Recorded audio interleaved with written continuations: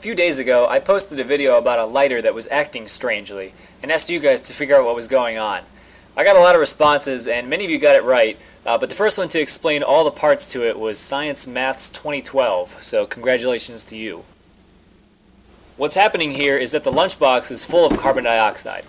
I was storing dry ice in it for other Halloween activities, and at the end of the night I figured I'd play around with it a bit. CO2 doesn't support combustion, so when a flame is immersed in the gas, it goes out. And I figured that's all that would happen with the lighter, but what actually surprised me is that instead of just going out altogether, the flame sort of moved away from the lighter. And this happens because when the lever on the lighter is pressed, it releases a jet of butane gas that is ignited by the sparker and would burn normally. When it's lit, I then slowly lower it into the CO2 layer. And the butane coming out of the lighter that's underneath the CO2 can't burn, but the pressure in the lighter propels the gas out into the air, and that remains lit.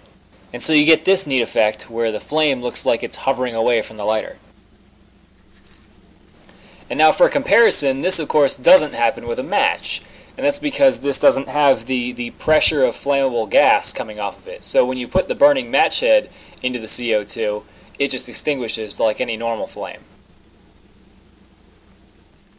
So I hope you enjoyed this minor little mystery. Congratulations to everybody that figured it out, and thanks for watching.